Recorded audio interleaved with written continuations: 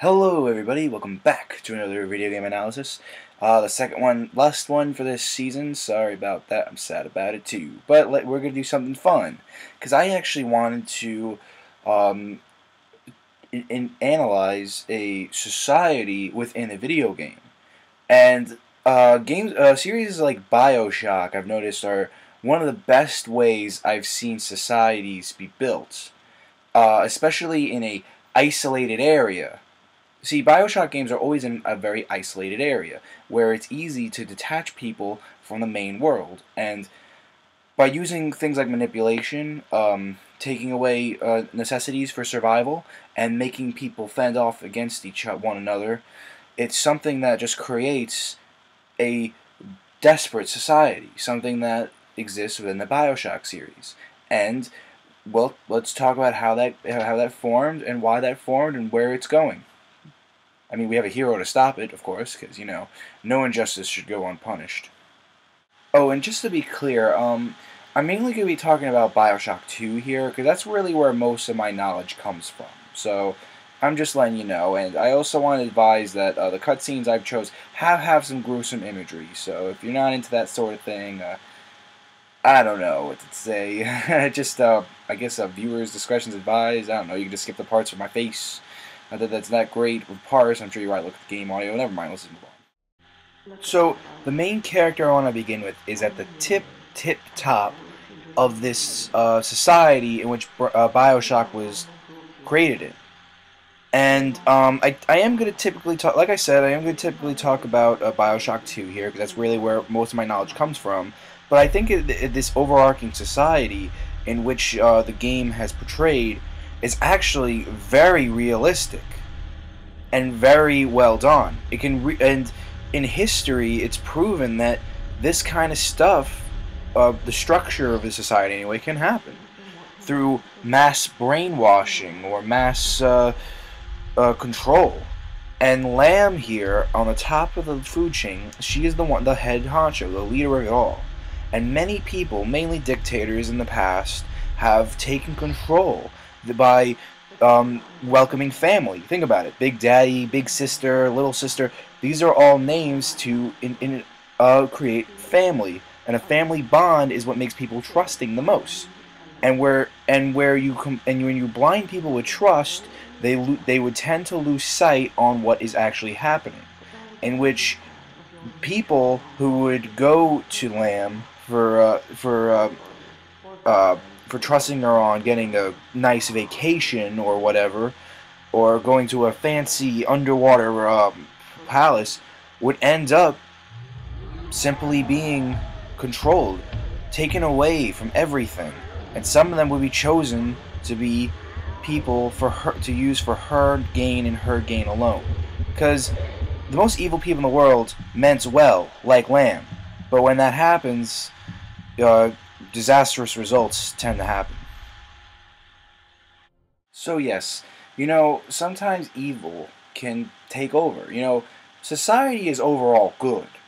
And the only societies that ever maintain are societies built off of goodwill and hard work and everyone not being pinned against one another. Someone like Lamb has dangled something in people's faces, brought them to isolated areas, and then took a human being's need to survival in order for her to establish power. And what equals power? Well, it's Lamb's actual form of power itself within a red serum. And with the red serum, you can get extraordinary power, as the Big Daddies, who are people that she took against their will to create for protection, have used for great power.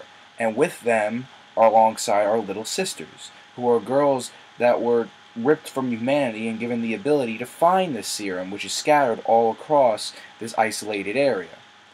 Now, with that is how Lamb controls. That is how she gets power. And she created a hierarchy of power within the Big Daddies, the Little Sisters, and the Big Sisters.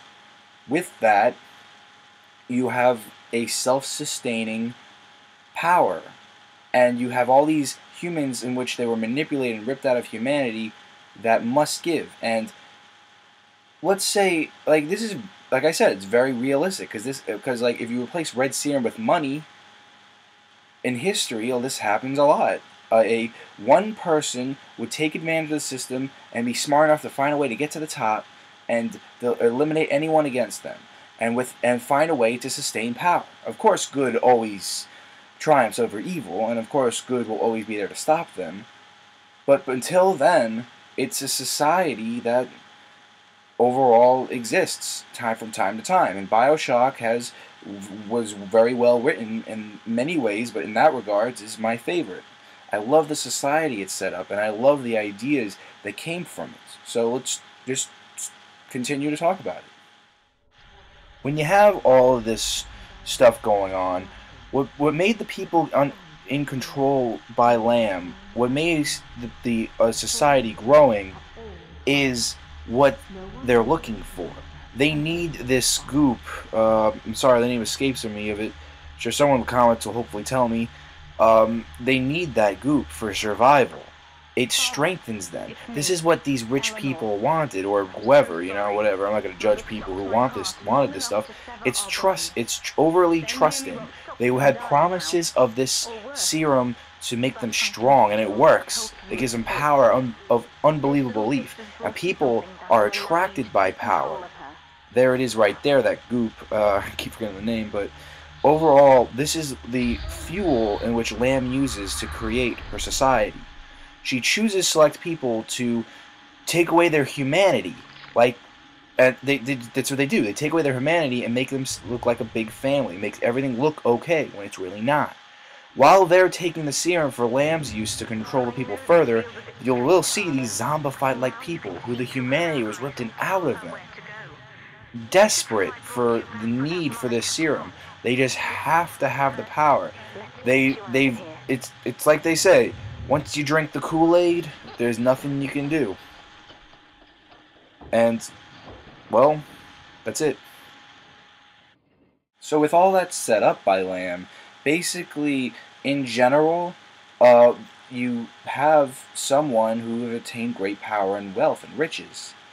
Someone, and with that, all that building up, you have a society of a pure dictatorship where they control human beings, which has happened. But, I mean, yeah, of course, the video game BioShock is very exaggerated, but I just love the realism. One thing I love about video games, and I'm also a fan of cartoons and comic books and all stuff like that, is I love the way they bend reality, but it just has a underlying truth, something that exposes reality and shows what life is within and what makes video games even more powerful than that is they're interactive and they're able to show you things that can happen. It sharpen your senses, people. If you see something like this in your society, I mean, not like that's ever going to happen, really. I mean, it depends, I'm not going to say nothing's impossible. I'm not going to say, I mean, you know what I mean. I have no, I'm just saying, if there in history this has happened, it can happen again. It's as long as you be careful and you stay aware that I shouldn't take so much with I shouldn't take people's large promises and overly trust someone in a very naive sense. And that's what Lamb taken advantage of. She offered great power, and without questioning it or looking into it, people went for it, and ultimately, Lamb's just trying for the best, but she doesn't realize she's doing it for herself. See, the road to hell is paved with good intentions, and that's pretty much what BioShock is set up. It's a very well written game. But with that, we're out of time. Well, next time we're going to finish off the season, and something I want to analyze is something not many people are aware of.